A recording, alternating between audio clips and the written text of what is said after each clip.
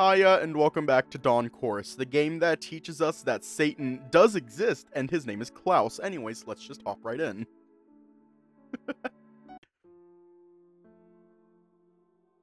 Bjorn or Miko?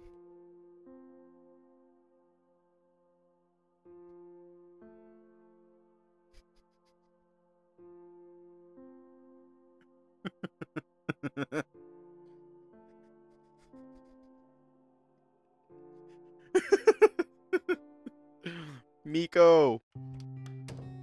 Michael. Looks fairly similar to what I've seen in the dream, just more real.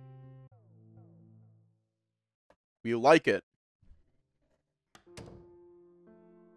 Sauna or swimming pool? Hatsune Mike. We'll go to Devon.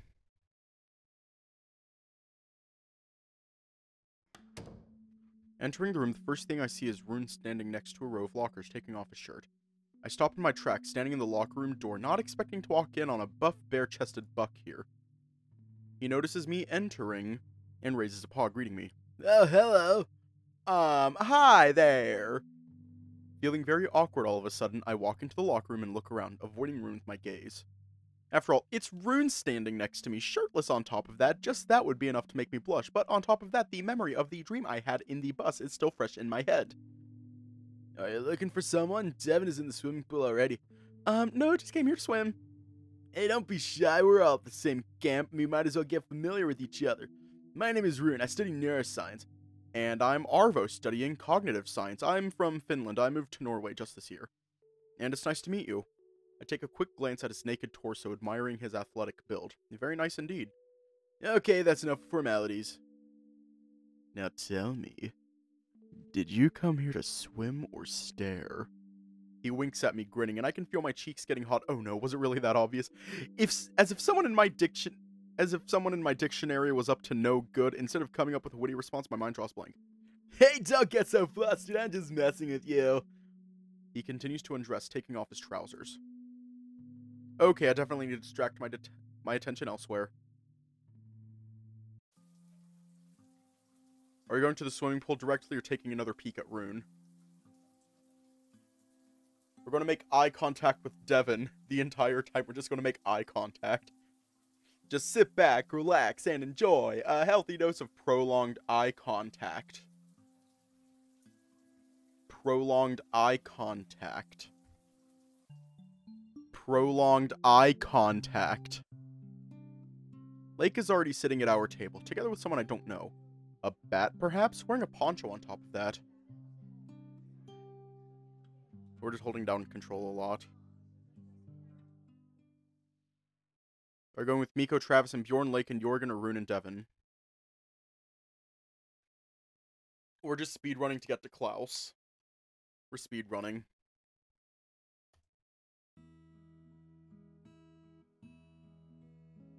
He really liked it, because we're supportive up here. Rune or Lake?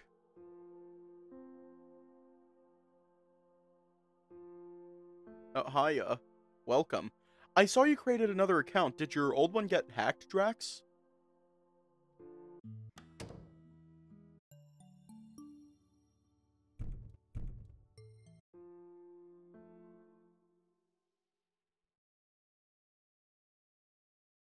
Which one? Ah, shit.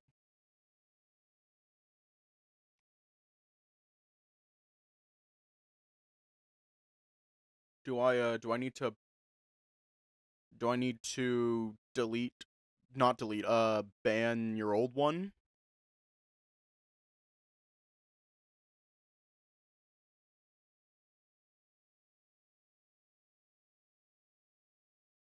And why the hell do I still have Minecraft Launcher installed if I can't access it?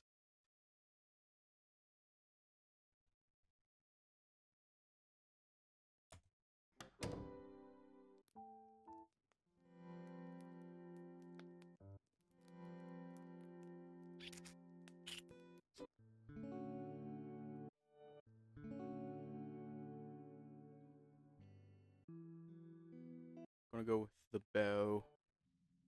So, I don't know if you remember, but I lost the key to my room, and I was supposed to ask around and find another room for today. And, well, I'm asking you. Sure, no problem. You can stay in my room if you want.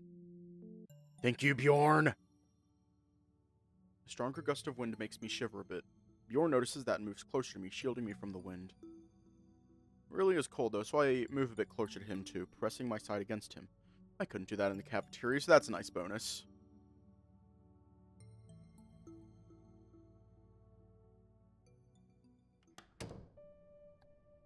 And we're gonna follow him. He casually walks off into the woods, disappearing between the trees. Ah, fuck, I dropped a lighter. I definitely don't want to lose that.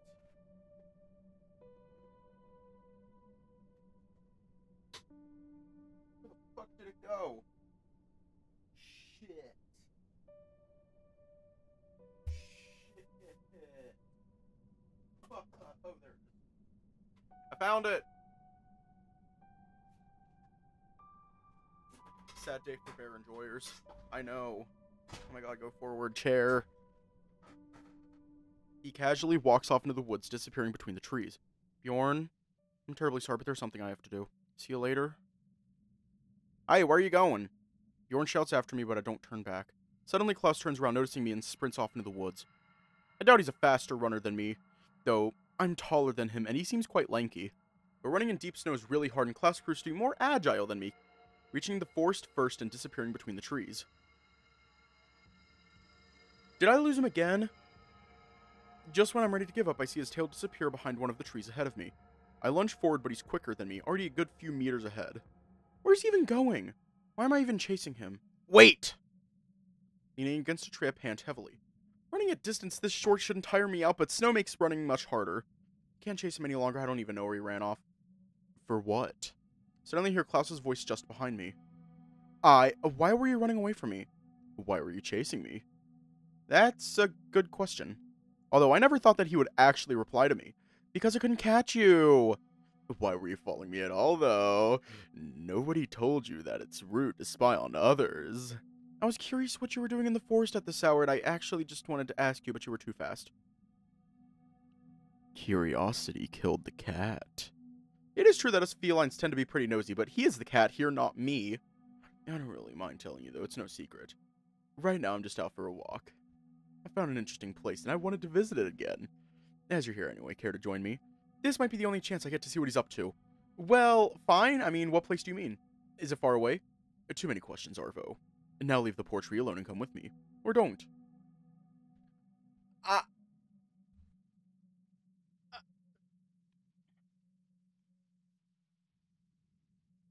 Is he the Lorax? Is he speaking tree? Am I speaking tree?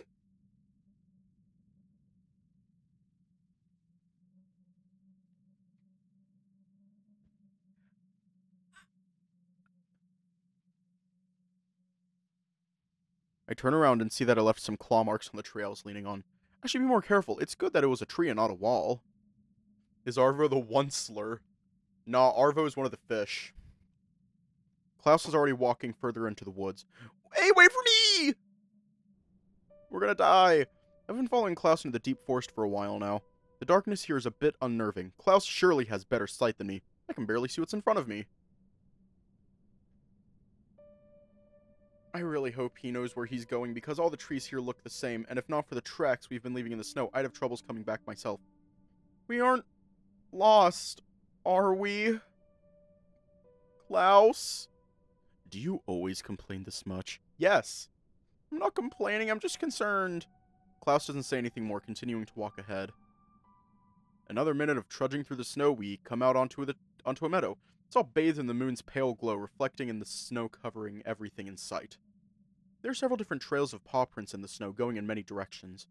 Either Klaus was here several times today, or it's a more known place. Wait, isn't this the meadow that I followed him to earlier? What's so special about this meadow? Look there.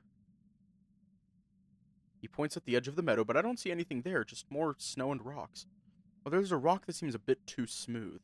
What is that? Instead of answering, Klaus starts walking towards it, gesturing for me to come closer too.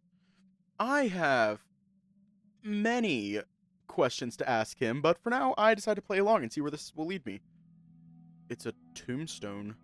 That explains the candle that I saw here. Now only a burned-out remnant of it remains in the snow. I was walking around after lunch and stumbled upon this meadow and saw a candle burning in the snow. How weird is that? So of course I came closer to investigate. And I suspected him of doing some strange rituals here. He leans in and clears the snow from the tombstone. The inscriptions on it are mostly illegible, except for the deep ones that say... I don't know how to pronounce that. And I would feel bad if I attempted it. And I would feel bad if I didn't attempt it. I walk with the ghosts.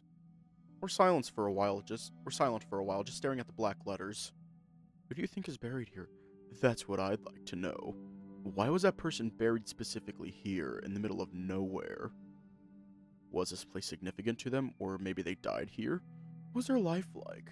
Did they live nearby? I know nothing about that person apart from this little inscription, and yet for some reason I feel a connection with them. You know, I spent most of my life in self-imposed solitude, and I always enjoyed the independence it gave me. But here, in this frozen middle of nowhere, maybe for the first time, I feel like I want to get to know someone.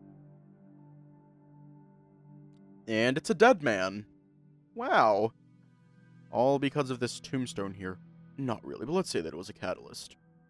I started to think, what's left of whoever was buried here? Not in a literal sense, of course, but what is their legacy, Haya? Did they echo beyond their actual end, or simply fade into nothingness? Forgotten. And so I felt sympathy for this person buried here, walking with the ghosts. I like the idea of being a wanderer who only perceives. I wished to have a step so light that my paws would leave no traces even in the snow. But maybe I was observing the wrong things, looking for meaning in the wrong places. If I don't press my paws into the snow, how will I experience its softness? Hear what sound it makes? Know what it means? I only nod, not really following or knowing what to make of this. It's really cold out here and we're just standing motionless. I'm slowly starting to freeze. And I already can barely feel my paws. That's fascinating, but how do we head back to the guest house? I can feel my body freeze as we speak. If we can go, I just wanted to visit this place one more before the end of the day. I nod in response again, shivering. Lead the way then, I have no idea how to come back from here. On it. Follow me. This was a weird experience. In more usual circumstances, I'd probably be weirded out, but right now I only want to be back in the warm guest house. Why didn't I move out to Chile or anywhere else? I bet I'd enjoy Patagonia. It sounds like a nice, warm place to live. Suddenly I remember the very reason I ran out after Klaus. Say, we've met at this meadow earlier today, didn't we? When you were spying on me the previous time, correct? Ouch! Okay, now I understand why he was running away from me. I'd probably do the same in his place. So I thought I saw a wolf-like creature there. It was just this huge shadow emerging from the woods and I panicked and ran away. But it wasn't any creature, am I right? Of course it wasn't any creature, silly. It was Dan.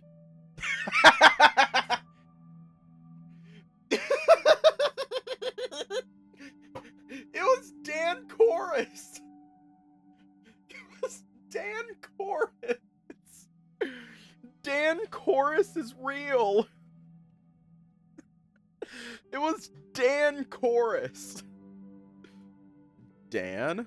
A wolf from the US who moved to a cabin out here.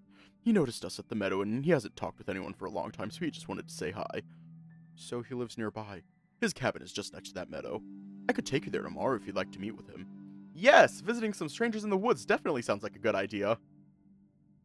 Although frankly it wouldn't be my first stupid decision during this trip. Oh, so did you two talk? For quite a long time actually.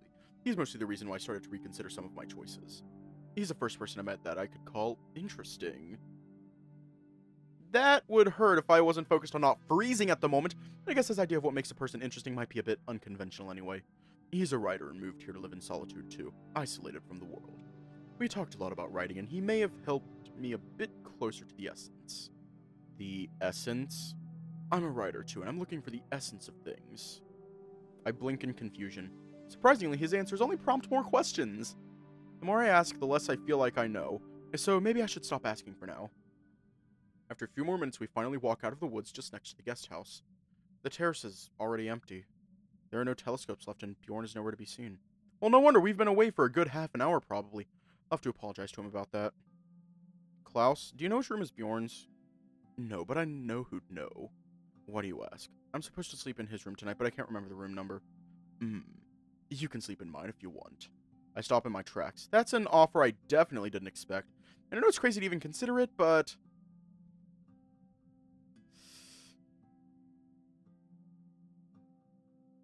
We want Dan. Fuck you, Klaus. We want Dan. But we gotta go with you if we want Dan. We don't want Klaus. We want Dan. It's too alluring to pass on that. Who knows when I'm going to have another occasion. Fucking lag. You gotta stick with the creepy cat to see Dan Chorus himself, obviously. It's too alluring to pass on that. Who knows when I'm going to have another occasion to question him about stuff. I feel like I fell too deep into the rabbit hole to get out now anyway. You know what? That sounds good. Wait, do you have 2 beds in your room? I do, don't worry. Okay, great. Can we go now before I freeze? Ah, lovely warmth. It'll be a short while before my paws warm up, but entering the guest house I exhale with relief, feeling the gust of warmth on my face. Oh, I still haven't had my supper. Hope it's still there. You can go ahead. It's time to drink water. Just give me its number. No need, I'll go with it. It's time to drink water. Well, okay, that's nice of you. It's time to drink water. I suppose everyone is in their rooms already. It's completely It's time to drink water. No sound reaches us apart from the sound of our paw steps. Quite eerie. No, that was me. I'm sorry. When we walk next to the lobby, I see a silhouette standing at the front of the door and looking outside. Long ears, denim jacket. Is that Miko? What is he doing here at this time? Turns around and notices us, his eyes shining in the darkness. I wave to him and he raises his paw in response. None of us says anything, though. I look over at all the tables in the cafeteria, but there's no sign of my food anywhere. Someone must have taken it, and I'm not blaming them. It's been a while. If you're in a dire need of calories, I have some instant ramen in my room. I'm not that hungry, thanks. I was looking forward to trying more of the food they serve here, but I can wait until the morning. I am a bit hungry, but not desperate enough to finish my day with a bowl of sodium and palm oil. Besides, eating this late at night supposedly isn't healthy. Too bad the food was delicious. Especially the apple cake. Yeah, too bad I couldn't try it. The crust was perfectly baked and crumbled easily, and the hint of cinnamon enhanced the flavor. And they didn't skimp on us. The slices were really big. An urge to slap him raises within me. I'm sure he's doing this on purpose.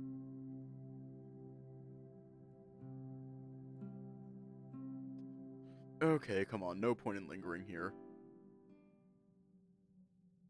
Miko must have headed back to his room. He wasn't in the lobby when we left the cafeteria. Actually, the whole guest house feels completely still. It's almost as if the building was suddenly deserted and we're the only 2 left behind here. The pale glow of LED lamps in the corridor barely lit up the space, the shadows threatening to consume it at any moment. Did we suddenly end up on the set of The Shining? Next to me, Klaus strolls forward completely unaffected, his step confident and his eyes dreamy. His tail sways slightly behind him, showing a cold disinterest in his surroundings. Or maybe these are exactly the surroundings he feels at home with. We climb up the stairs to the first floor and continue almost to the end of the corridor. Klaus unlocks and opens the door, walking in first. I enter the room after him and close the door, taking off the coat I'm wearing and hanging it next to the entrance. First thing I notice is the smell of the incense permeating the air. The room itself looks very familiar, but I guess all the rooms in this guest house are pretty much the same. Despite the incense, it also looks very normal. It surprises me a bit, but I assumed the room would match the personality of its inhabitant. Now to think of it, he probably didn't spend much time here. There's some candles on the desk, and that's all. Are you sure you don't want anything to eat? Thanks, I'll be fine. If anything, I'm feeling tired, not hungry. That unplanned walk into the forest really drained me. Hop into bed then, or take a shower first if you want. I shower in the evenings, and it was a long day, so I'm definitely taking one now. Hope you don't mind me being here, by the way. From what I've gathered, you seem to prefer being alone. I usually do, but not today. Besides, you'll come in handy. Okay, that actually sounded a bit sinister. Should I be afraid of falling asleep here with him in the same room? How exactly? Don't worry about it. Go take your shower. Sure. Just let me grab the bathroom kit. You have a spare towel? There are 2 in the bathroom. Both are fresh, so you can use whichever. Just not 2 at the same time. Noted. I do as I said. I put down my camera bag on the desk, take out the bathroom kit from the side pocket, and walk with it to the bathroom. Good luck. I rather hope I won't need it. Thanks, though. We're gonna die. Ooh, finally alone. As friendly as Klaus seems, he's pretty intense.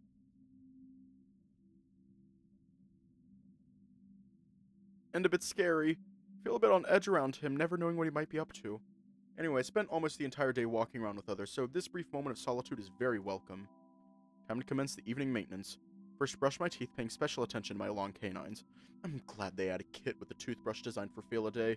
Those bigger and wider universal ones are sometimes painful to use. Then I undress myself down to the boxers, putting all my clothes on the toilet lid, first making sure that it's clean and look at myself in the mirror.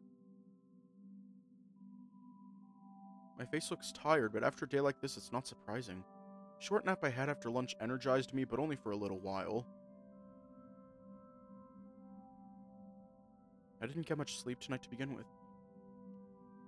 Oh my god, thank you for the follow! Thank you. And there's nothing that would make me happier now than a comfortable bed. What a weird day, and what an interesting turn of events. Klaus didn't really strike me as a friendly type at first, so his invitation took me by surprise. He said that he wants something from me, though, or at least that I'll be useful to him. So maybe it wasn't entirely out of his goodwill. Who knows, I'll probably find out soon. That guy living in the cabin, Dan, was it? Klaus said he started to reconsider some of his choices after meeting with him. Wonder what Dan told him that had such an effect on him. I can't help but feel intrigued by it all. I'm still not convinced if visiting some random person in their cabin in the middle of the woods was a good idea. Maybe they're in some arrangement and Klaus is bringing him victims to slaughter or worse? Maybe that's how I'm supposed to be useful. I shudder at the thought, feeling a wave of cold sweat on my back. And I can simply not go there with Klaus or tell someone else before I go out. Either way, as creepy as it sounds, that's all really unlikely, especially if they just met today.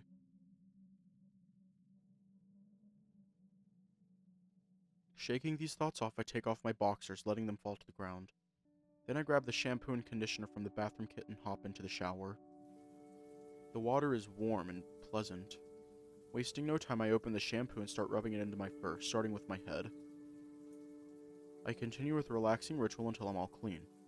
Then I open the conditioner and apply it generously, brushing it into my wet fur. It's unbranded, but it smells nice. Now I smell nice too. I finally rinse my whole body again and turn off the water. I step out of the shower and dry myself with a fresh towel, which takes some time when you're all covered in thick feline fur. I'm finished in a few minutes, bless modern technology for those thick, super absorbing towels, and only now I realize something. I don't have any clean clothes, so I need to put on the same ones from today. I wish I at least had a fresh pair of boxers. At least I didn't sweat that much today and already took one shower, so I guess it could be worse. I'm gonna pull up the sensor then. I'm going to skip the t-shirt this time. It's warm enough without it here, and I doubt Klaus would even notice. Wearing only boxers, I open the door and step out of the bathroom. I really needed this.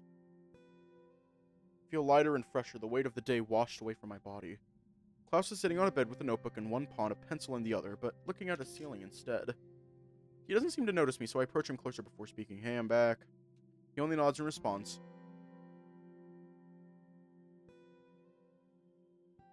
I will. His gaze still focused on the same point above him. I look at him with curiosity. His upper lip quivers slightly, causing his whiskers to shake rhythmically. I didn't take a good look at him before, actually. When looking at others for the first time, we often miss the small details, like the quivering lip or the pointy shape of Klaus's ears here that I haven't noticed before. Are you writing? Another nod. Maybe I'm bothering him, but this time I want to hear some answers. It's time for an open question. What are you writing? Nothing yet. Oh, you seem quite focused. I thought you were trying to come up with the right words or something. I'm not writing. I'm searching. When he gets in bed with Arvo? Okay, so we're a little safe. Searching? For what? I told you, I'm looking for the essence of things. And where are you looking? Inside, outside too, it doesn't matter. The essence is everywhere, yet it's near impossible to grasp. You need to look at a single thing in detail and everything from distance at the same time. Reduce to symbols and examine every facet to understand it. What do you have written already? Nothing yet. I need to find the meaning first, then capture it in the simplest words possible. And only then can I start writing. To me, it looks more like he tangled himself up in an impossible task, but I already learned not to question his ideas. Right now I'm sleepy and I just want to get into the bed and rest. You can go take a shower now, I'm heading to bed. Oh, right. Klaus closes the notebook with a loud clap, puts it down on the bedside table, and jumps off the bed. I'll be back in a moment. And now I'm pulling up the sensor. He continues to the bathroom, only taking a fresh pair of underwear with him. Guess he sleeps without a t-shirt too. Turning off the light and get into the bed and cover myself up to my neck, feeling the soft bedding envelop me. Ugh! The bed is definitely an upgrade to both the bus seat and the couch in the lobby I fell asleep on earlier today, and I nearly melt on the soft mattress. I'm already dozing off. I could find the willpower to stay awake, but I don't really need to. I will have some luck. Klaus won't turn on the light after he comes back, and we'll just go straight to bed. I couldn't be mad if he didn't, though. This is his room, after all. Maybe he was just making fun of me with the whole essence thing, and he's actually writing some fanfic and doesn't want to admit it. Yeah, that's probably it. I mean, I could expect everything from him. Him and his quivering lip and long, pointy ears. Was he with us at the dinner? No, I don't think so. Where did I even meet him, then? There was the forest, no, the lunch. He stood there at the edge of the woods with a candle in his paw. The scent of burning incense, the beastly paw pressing down on my chest. Everything is tangled up. The end and the beginning, indistinguishable.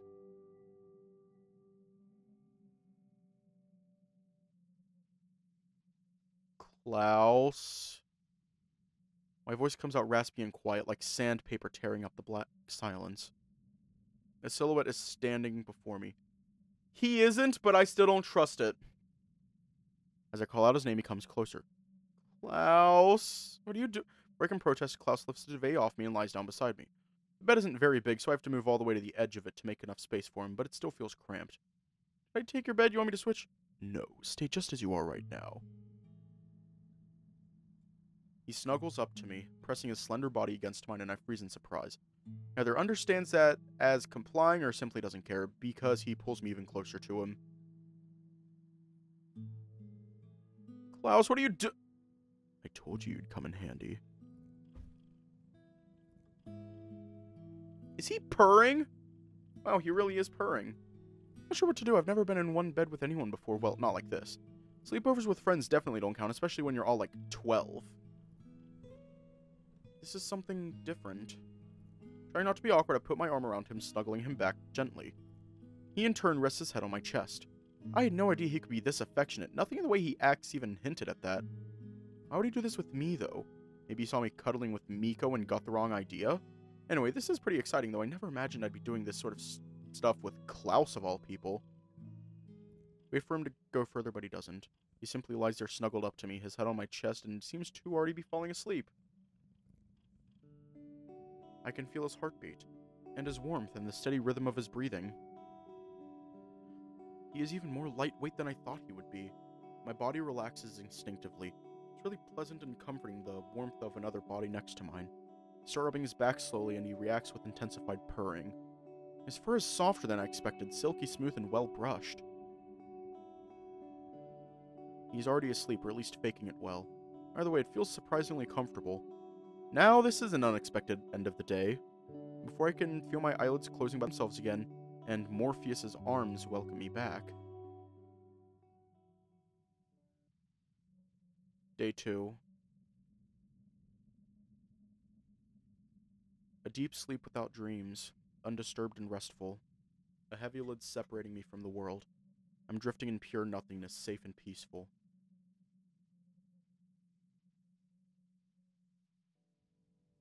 The lid comes off and the light of the morning hits my eyes.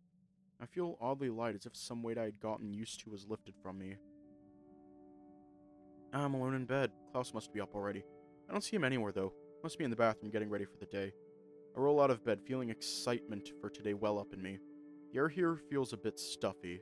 I'm groaning and stretching out across the room to open the window. Cold wind pushes through the gap and blows through my fur, tickling at my naked torso. Okay. I'm pulling down the sensor. If Klaus cock appears, I'm going to scream. The sky outside is gray and dark, hanging heavily above the snow-covered land. Must have been snowing since last night. I press my snout to the window pane, watching the snow-clad landscape. My thoughts are still a bit chaotic, but a quick morning maintenance should help me shake off any remnants of sleep. and I'm pulling it back up. I'll have to wait until Klaus is done with his, though. Just in case, I knock at the bathroom door. Klaus? There's no response. Must have left the room early before I even woke up. Brushing my teeth and washing my face, I'm still left with a few minutes until breakfast. I haven't checked my phone since supper. Maybe I should do that now.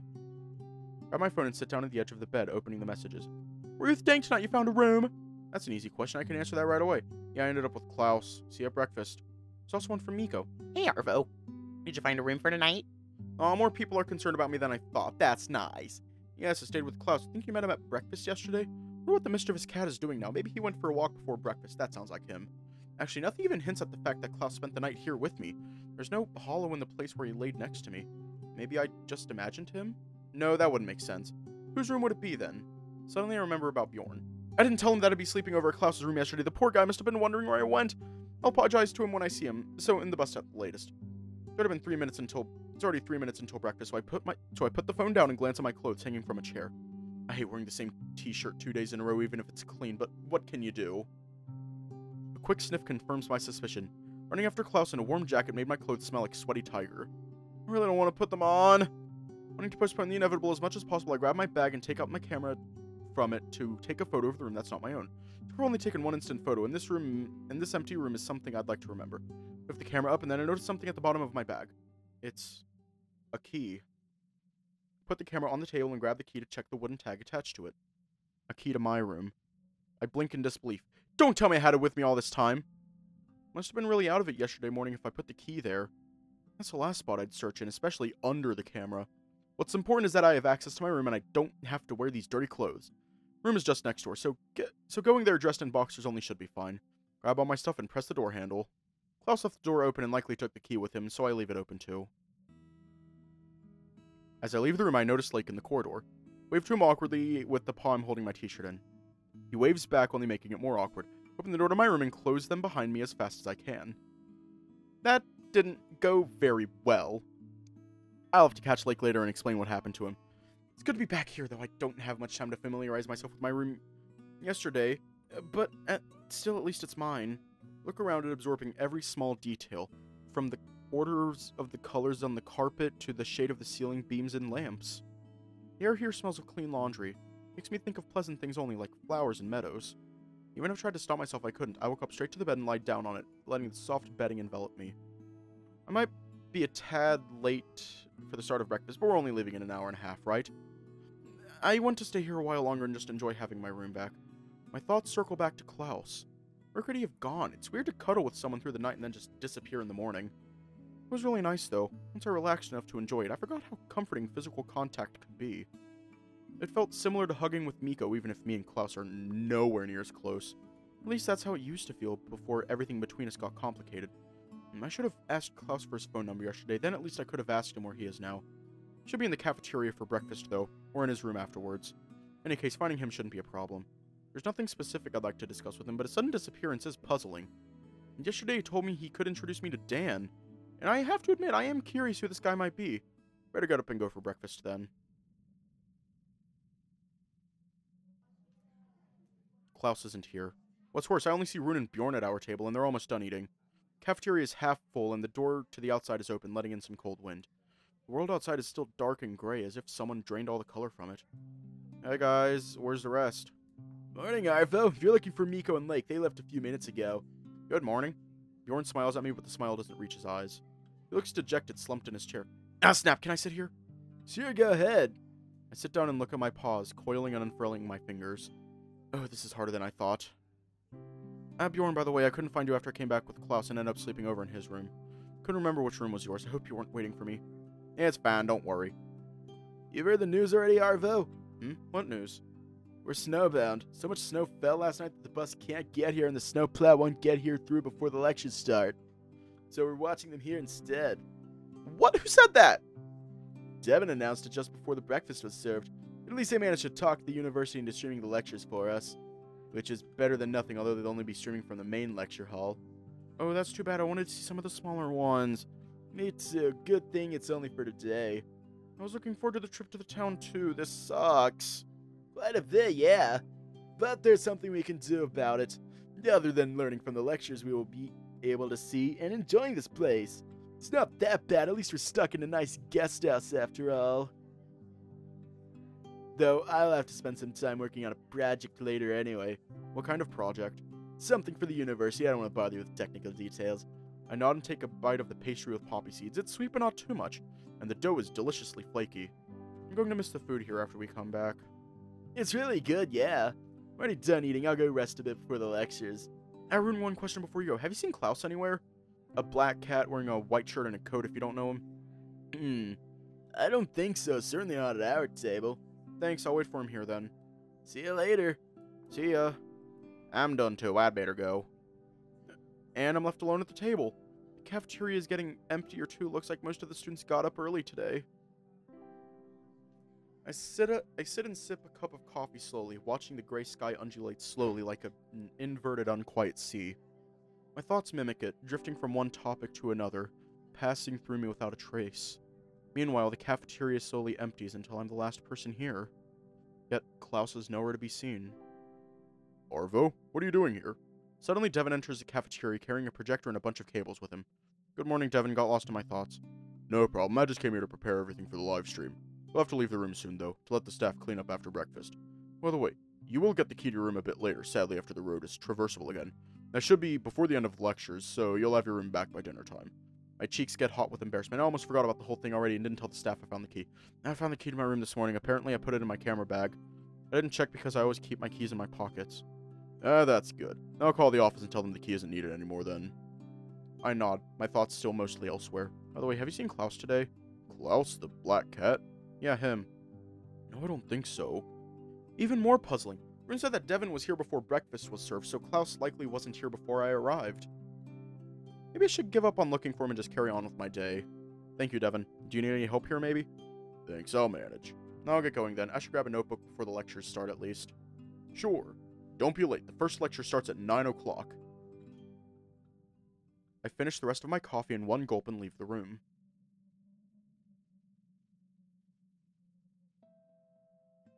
There are many risk factors for dementia and other neurological age-related diseases, including genetics, blood pressure, physical activity, and other lifestyle choices.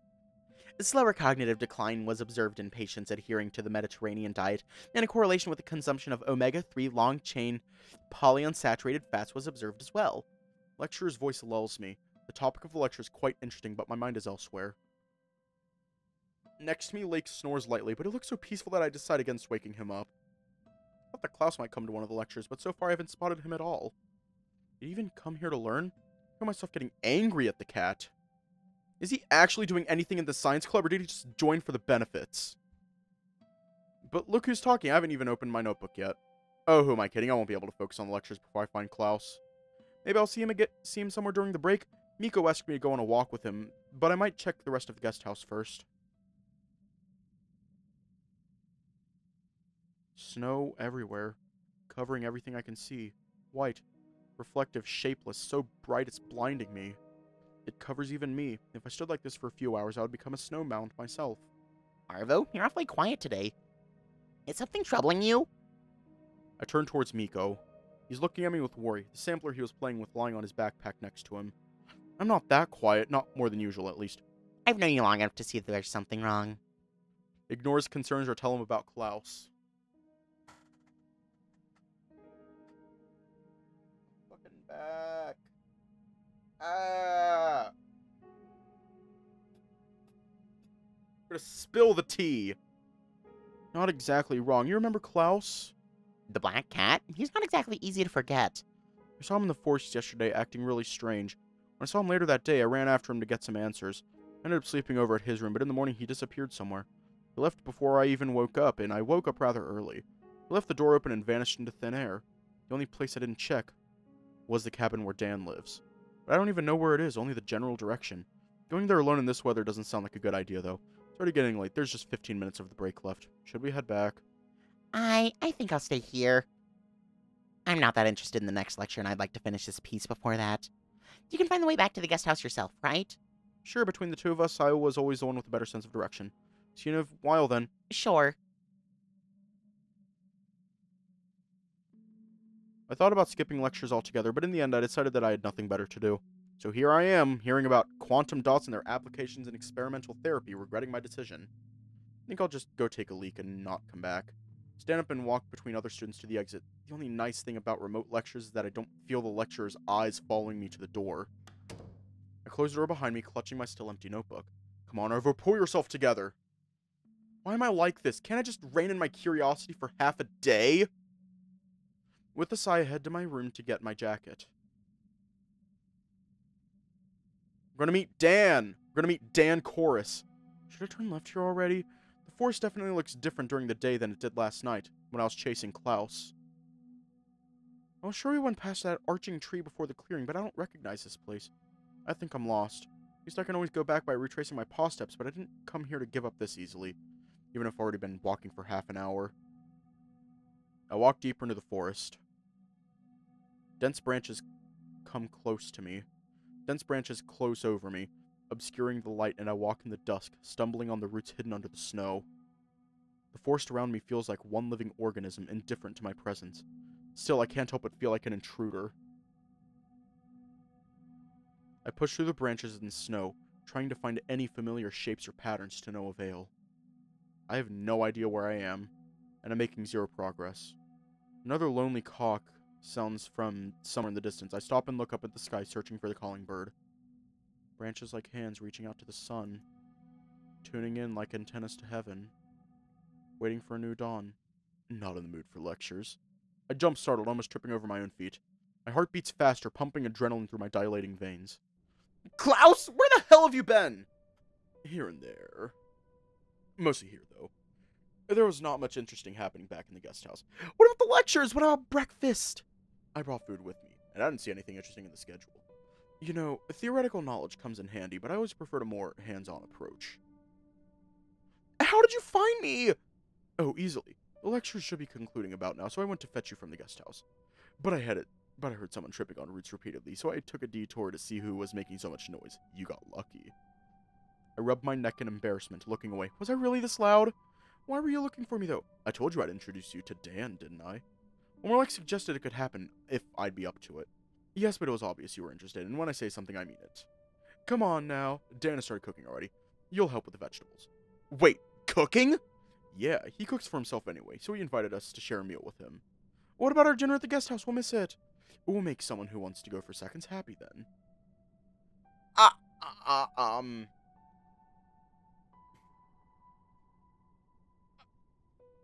I want to argue with his logic, but I can't. Cooking with Dan Chorus. Looks like I really don't have a say in this, do I? Klaus is right. I am curious enough to follow. I follow in his paw steps, careful not to trip this time. Oh, this looks kind of ominous. Though the cabin itself looks better than I expected. It's situated on a meadow, picturesque and cozy. If not for the weather, this would be a perfect postcard view. This place must look stunning at night with northern lights shining above. It's the kind of scene that wins photographers' awards. Now it's just early evening, though, dark and gray. Chilling, isn't it? If you've watched too many horror films, maybe. I haven't. I don't like films. Come on now. Dan is waiting for us. I gulp. The gravity of the situation finally hits me now that the cottage is a real thing standing in front of me, and not just a vague idea of an adventure. I'm about to go into a stranger's cottage that's in the middle of nowhere with a guy from uni who I know next to nothing about. Klaus, I don't know if this is a good idea. Having second thoughts. What's up? You've never visited someone in their own home. We have! However... Oh, hiya. Welcome. However, there is a huge difference between being in someone else's home and possibly getting murdered. I'm sorry, Klaus, but I don't feel like getting murdered. I enjoy having the blood pump throughout my body. I very much enjoy that. And Arvo's on the menu. Oh no. Not someone I didn't know! You're about to get to know Dan. Klaus closes the distance to the cabin in a few steps and knocks at the door. The door opens and he walks in, gesturing to me to follow him. For a moment, I want to turn away and go back to the guest house, but that would be rude, wouldn't it? I close the door, leaving the cold forest behind me. It's so warm here, the heat seeps through my fur, warming my numbing face and paws. Room smells of cooking, a mouth-watering aroma of tomatoes and paprika. Starts salivating instantly. I didn't even notice when I'd gotten so hungry.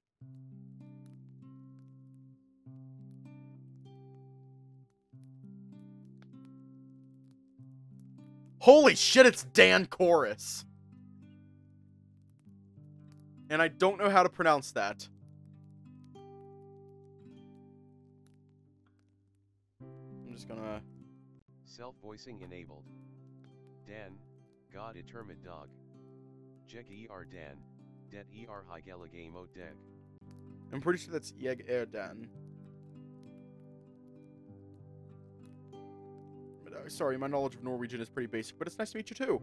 Do you speak Finnish or English?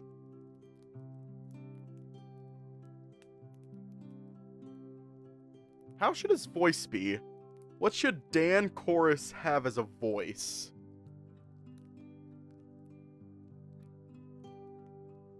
How should the Dan Chorus himself sound?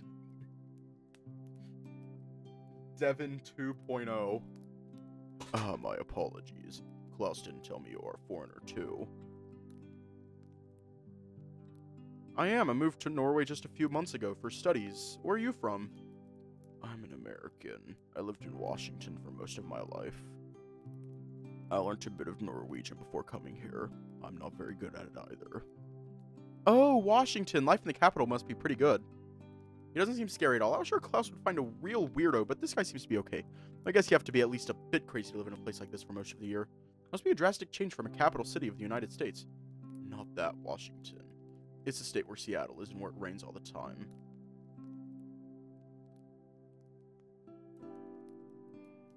Why does everyone assume that Washington is just... Why does everyone assume that when we say Washington, they think we mean Washington, D.C.? Sometimes we mean Washington State.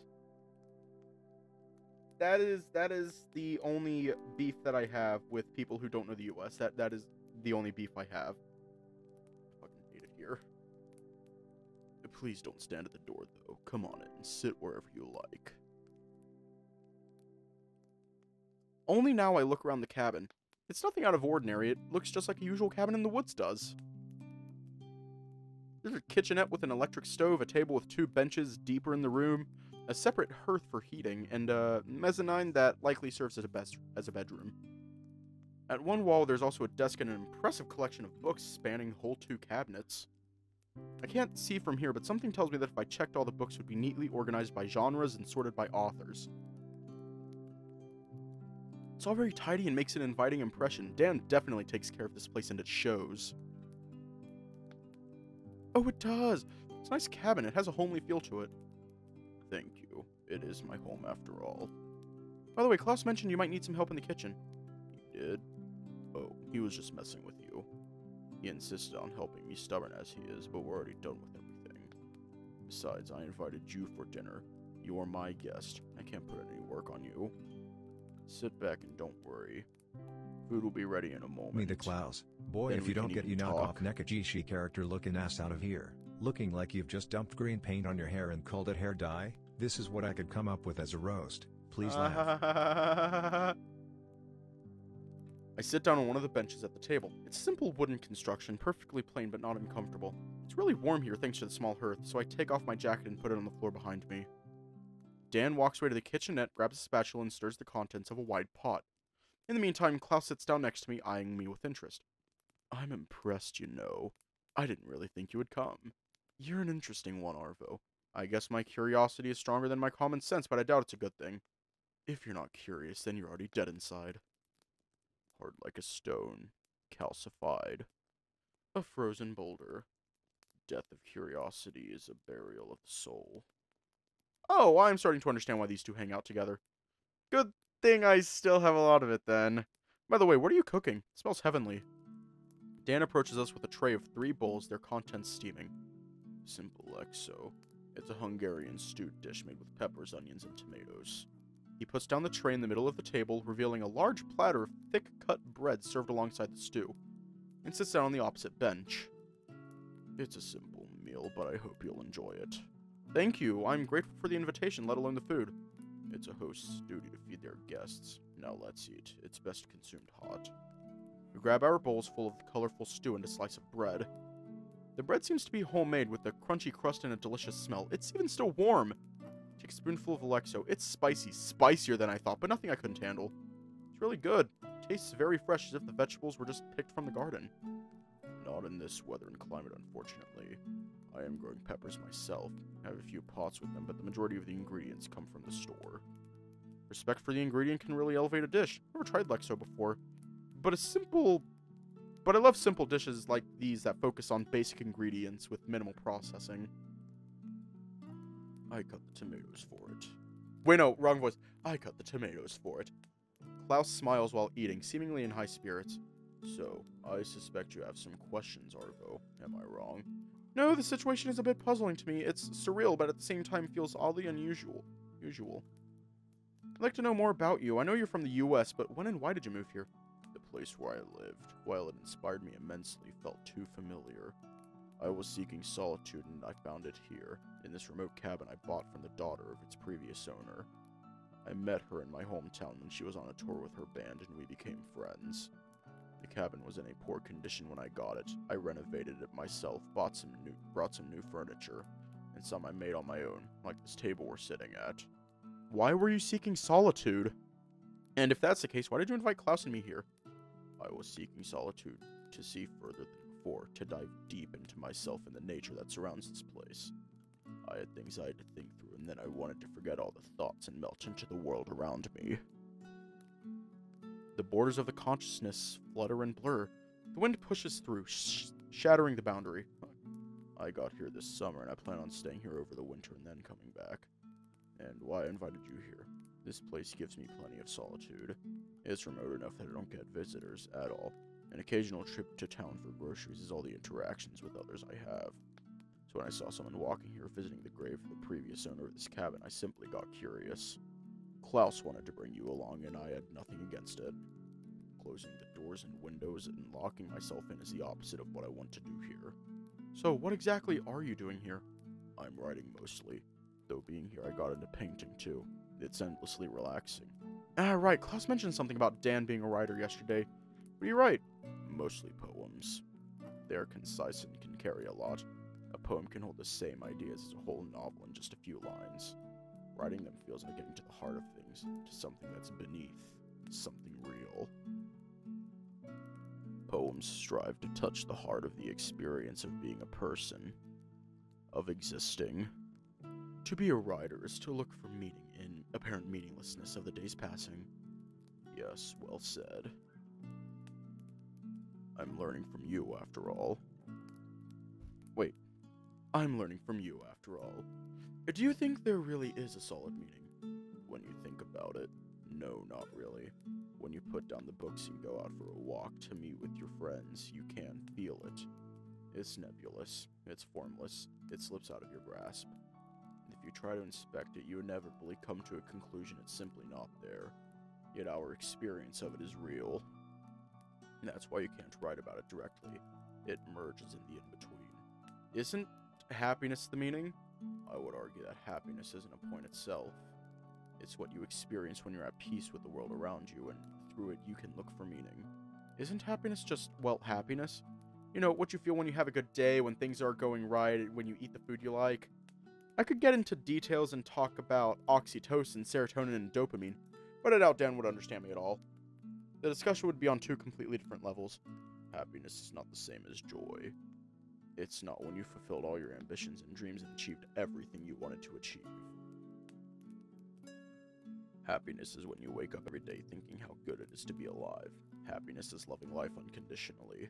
Real happiness can only be found inside. That makes sense. Wouldn't this be debilitating, though? Distracting from achieving anything? No. This true happiness motivates like nothing else. When you're truly happy, you want to share that happiness. Do something with it. This happiness cannot sit still. I seem to have been thinking a lot about this. There's one dilemma related to happiness I was thinking about that I encountered during my studies, and I'm curious about your opinion. If you could hack the brain into feeling happiness, would that be moral? Oh, but we can. That's what drugs like opium or heroin do. And no, I don't think it's moral. If happiness was the point of being, then we should all lie down and keep injecting ourselves with drugs. Yet such an image evokes only repulsion. For me, it's clear that the point lies elsewhere. I don't agree with you. Not about the nature of happiness, but I don't think it's useful. Distracting at best. If I'd be at peace with the world around me, if I'd be fully satisfied, then there wouldn't be anything left for me to do. The search never ends because there are no final answers. About the meaning, I think that the only source of meaning is what's beyond this world. Our experience is grounded in the reality around us, but we can reach deeper beneath this veil. Nothing in this world has any intrinsic value, yet we can feel the significance of things. That's why I'm sure there has to be something more, something we can feel beneath the surface, something we can tap into. I refuse to believe that this mortal shell is all I am. I'm done, thank you for the meal. Looking down at my plate, I see I finished all the Lexo too and didn't even notice when. Thank you, it was delicious. I'm glad you enjoyed it. Anyway, Dan, I think it's dark outside enough now. I'd like to try out what we discussed yesterday if you'll allow. Sure, I'm curious about the results. Wait, what are you planning to do?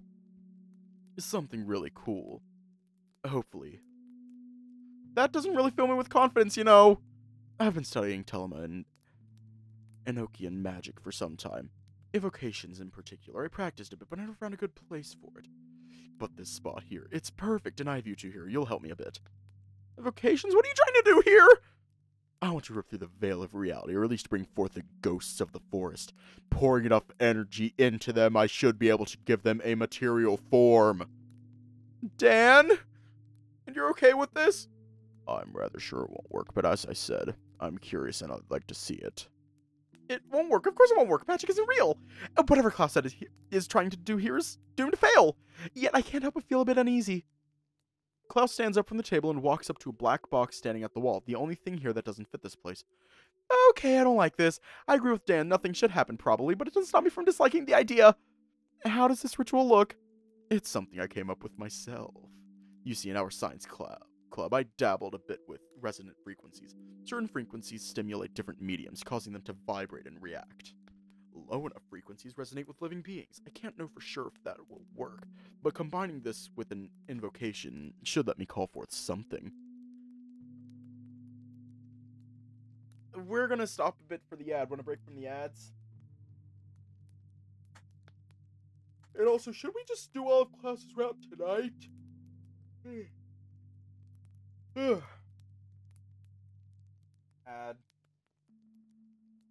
Advertisement.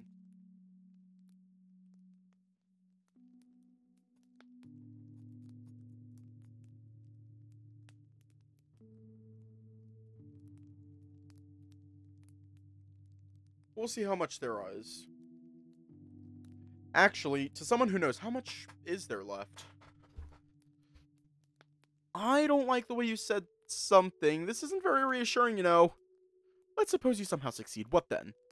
Then I'll know there's something beyond this. Isn't there another day? No, there's only 2 days. Klaus makes a circling gesture with his paw, pointing at everything around us. If you want to help me, you can try humming the same pitch as I will be using. I'm not sure if I want to help him, but I won't lie. Part of me wants to see where this will lead. Well, most likely nowhere. Meanwhile, Klaus kneels at the black box and clicks a power button on the back. The box reacts by emitting a short, ominous buzz. What's this, by the way? Some kind of subwoofer? Much better. It's a bass guitar amplifier. Oh, I didn't know you play bass. I don't. Klaus? Don't tell me you took a bass amplifier with yourself here. Why not? It's a bit heavy, but I put my clothes inside and used it as my suitcase. This shouldn't surprise me, probably. It's puzzling, but then so is everything Klaus has done so far. An opposite would be unexpected. Why not indeed? Klaus plugs in some sort of pedal effect to the amp and then fishes out a microphone from the openings in the back, plugging it into the effect. The microphone should start picking up some frequencies from the surroundings, and the feedback loop will make them progressively louder. I just need to be careful not to blow the amp. Dan, can you turn off the light? Sure. Now quiet. Klaus turns on the effect and starts playing around with the knobs. I can't hear anything yet, really.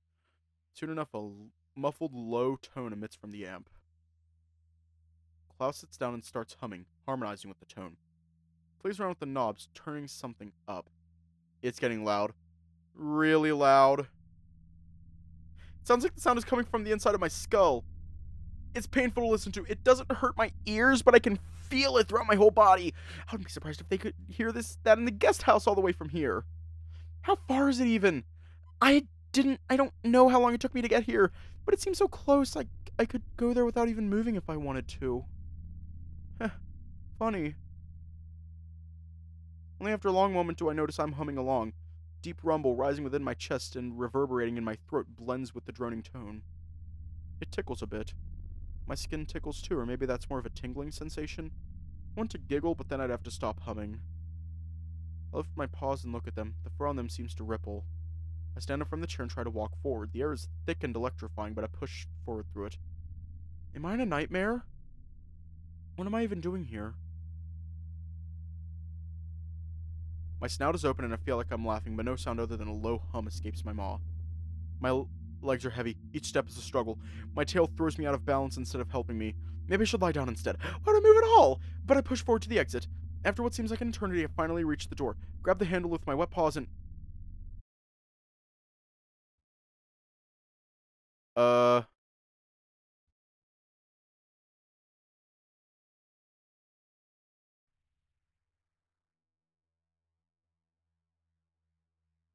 I'm gonna switch to the other microphone for this because I feel like it needs to be spooky.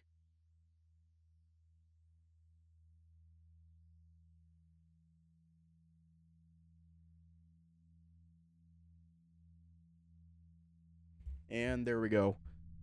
Days passing by and fading into the night.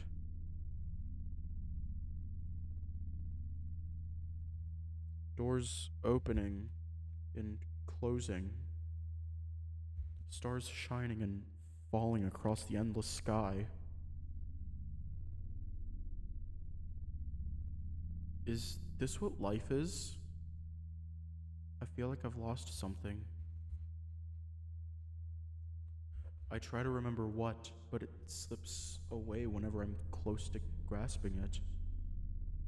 Maybe if I remembered, I would know why I'm here. I'll bring some board games. I know you like Dickhead. I can try borrowing it from my brother. Nice. Are you gonna get us some alcohol, Arvo? It shouldn't be a problem. In the worst case, I'll ask Lasse to buy it for me. Who else is invited? I wanted to have a smaller party this year. I invited you two, Lasse and Nico. What about... No. I don't really want to see him. What happened between you two? I don't want to talk about it. He turned out to be a different person than I thought he was. Just believe me, okay? I'd rather not have you talk with him either, and definitely don't mention this to him. You'll find out anyway, Arvo. You can't avoid him forever. I can. There's something cold and metallic under my paw. I feel the smooth edges and flat surface in the dark. It's a door handle. I press it and open the door. Behind them there's a classroom painted in beige. It smells of chalk and autumn.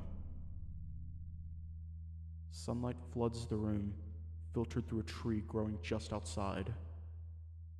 There's someone sitting at a desk facing the opposite direction, focused on scribbling in the notebook in front of them. A pair of gray woven ears perk up when I peek in, and he starts turning towards me.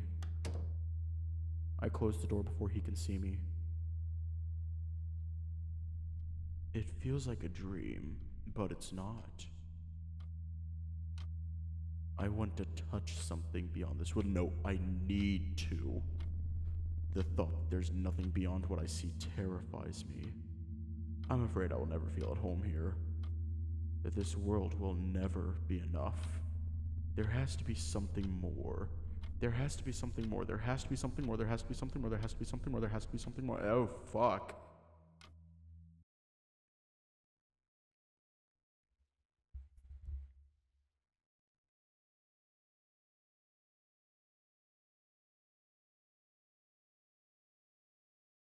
Ah, Fane. Arvo. Hey, Arvo. Hi, Dan Chorus. Huh? The large wolf looms over me, looking at me with concern.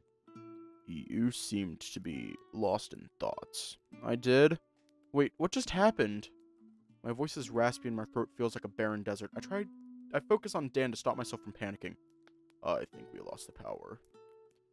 I think I fried the delay. I hope the amplifier's okay, it wasn't cheap. I checked the fuses and they're intact, but the lights don't work. I sit back on the bench listening to these two. That's what they're worried about after that? The fuses might be old, or they could have been bypassed, I don't know. I didn't fiddle with the electrical wiring here. It's not my area of expertise. Now what? There's no range here, so we can't call any services. I think the best course of action would be to go to the guest house and ask them to let us make a call. Good idea. Man, this sucks. I was sure I started to see something just before the power went out. It was worth trying. I would accept this as a defeat, though. So, they didn't see anything? Whatever it was, did it only hit me? Was I just hallucinating? No, definitely no. Maybe we materialized something that interfered with the power. Have you heard of Occam's razor? No, but it sounds edgy. Very amusing. Occam's razor is a general principle that states that the simplest possible explanation is usually the best one. It's very useful. I suggest you remember it. And what is the simplest possible explanation here?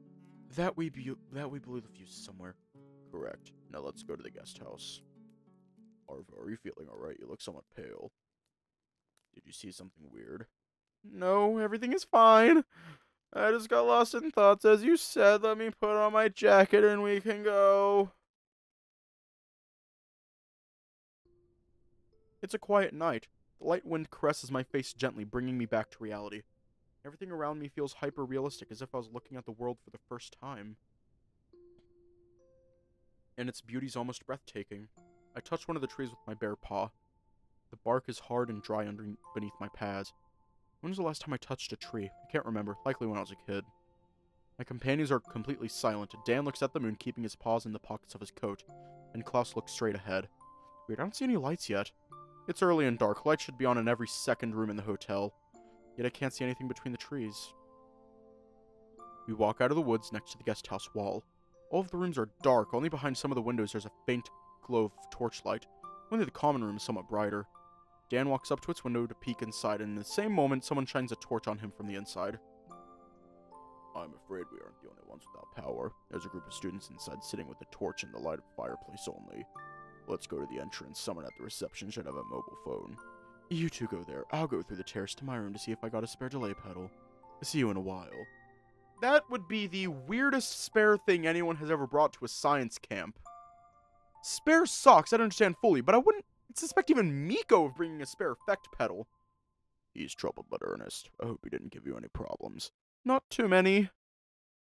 We walk around the corner and arrive at the entrance. Dan opens the door and holds them open for me, so I climb the steps and enter the dark lobby. Oh, that is creepy. Hi, Klaus. At times I feel an invisible paw guiding me. At times everything makes perfect sense. Like a cup filled to the brim, everything is saturated with meaning. Because what is life without a higher purpose? At times I feel an invisible paw guiding me. I close my eyes and purr as it strokes my head. I close my eyes and purr as it strokes my head. Its touch is gentle and caring. Its ray of light reaching deep into my soul. All this, it's a chain of events, logically interconnected, leading me somewhere. Like pieces of a mosaic, elements of a bigger picture, a jigsaw falls into place and everything clicks. Because nothing happens without a reason. At times I feel an invisible paw guiding me. Whatever it is, it brought me here. I can never doubt it. The power went out for a reason. Maybe I was about to uncover something that I shouldn't. It can't be a coincidence. Maybe it's something entirely different. But this time the reason will reveal itself. It has to. I close my eyes, waiting. Klaus, are you going? I'll catch you later. Go ahead, I'm not yet hungry. Okay, see you later. And Arvo. He surely must have a role in all this too. It can't be a coincidence that he lost the key and had to look for another room. And why did he agree to stay with me? I better keep him close. I remember that one day when it rained outside my house, but when I walked through it, I was completely dry. I couldn't explain it. Nothing could, but I couldn't doubt my senses.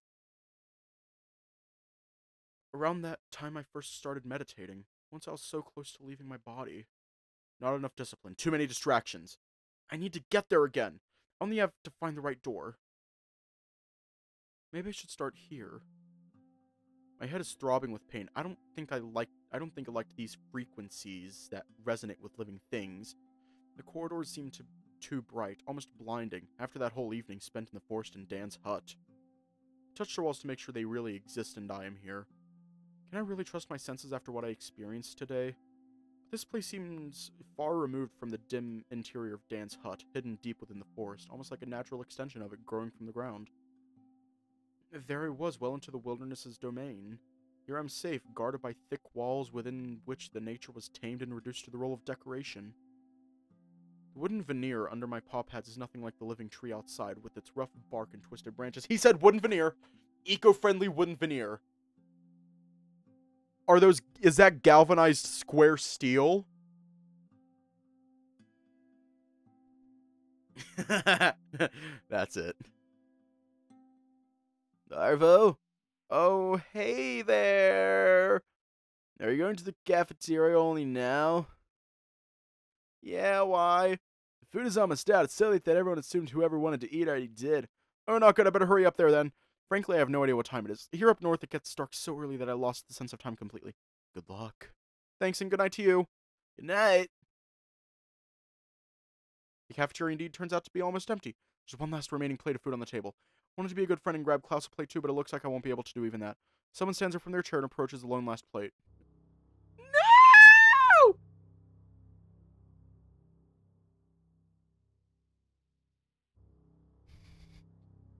In a few jumps, I cross the room and throw myself between the plate and the aggressor.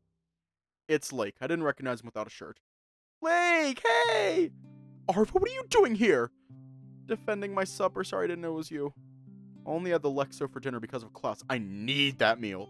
It's fine, I'll throw. No one else would come. Where were you? You missed dinner. You were afraid you got lost or something. I left you a message. Oh, no, I wasn't far, but it's a long story. I was just leaving. I want to take the plate with me, but you can tell me about it tomorrow in the buff. Or you can write to me later when you have a moment. Sure you're off to your room already? Yeah, later. I still have things to do today. So, see you tomorrow. Yeah, good night. And Lake leaves too. Meanwhile, the cafeteria emptied completely. Everyone left, only my headache stayed with me. Grab the last plate of food and sit at one of the tables. Start eating almost mechanically. Food tastes nice, but my mind is still elsewhere. I barely mind the stifling silence that gripped the room, punctuated only by the lettuce crunching under my teeth. Think of everything that unfolded before my eyes in Dan's hut. Klaus! Ah! He's a little freaky.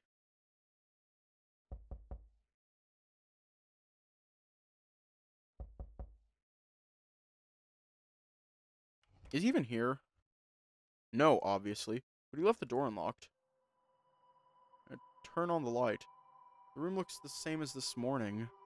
Even Klaus is missing as well. I should go back to my room and go to sleep. It's been a long day. I'm worried and confused and my head is killing me. But I don't. I keep standing in the door, staring into the empty room. I don't want to be alone now, but I'm not too keen on recalling the events of the evening to anyone uninvolved. Klaus might come back soon. If I want to catch him, I'd better wait for him here.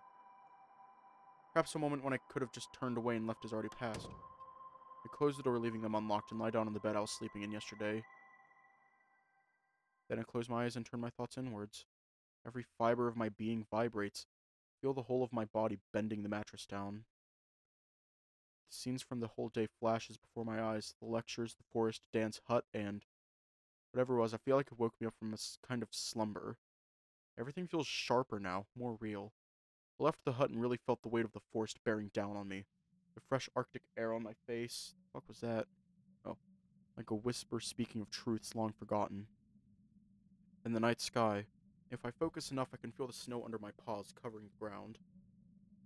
I should leave my dorm more often and just walk around, or take a metro to the outskirts of the city and spend some more time with nature.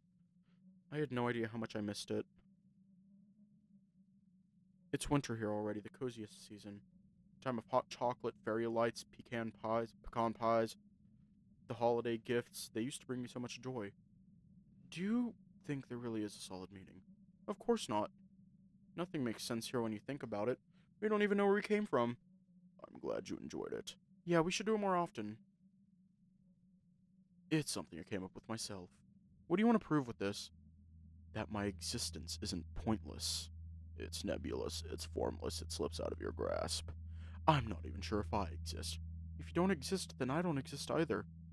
Isn't it irrelevant? No matter what you believe, the world around you functions just the same.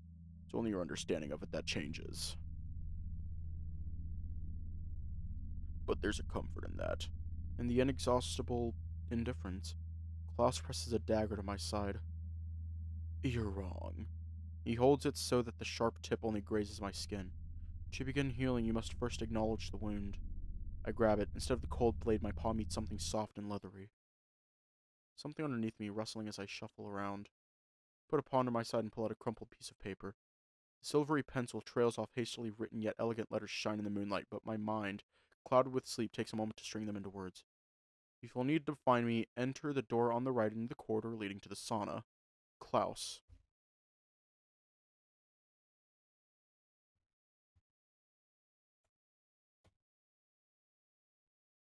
I don't need to get scared by any... Oh, what the fuck? Oh, what the hell? Hang on.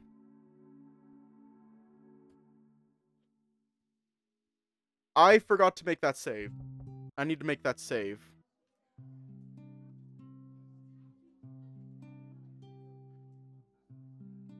Oh, what the fuck happened? I'll worry about it later. My brain is fucked. Oh my god. Oh my god.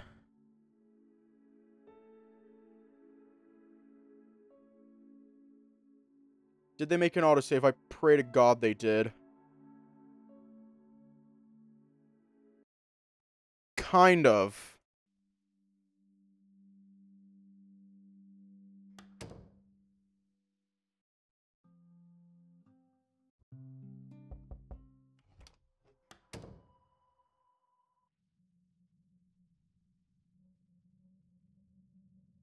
Hang on, I'm gonna make this save. I'm gonna make this save. Let me make this save. Page 3. Yes. And now we're back. Oh no, we're not done yet. We're not done yet. Because you know exactly what time it is. Stay safe, have a good night, and I will see you all tomorrow.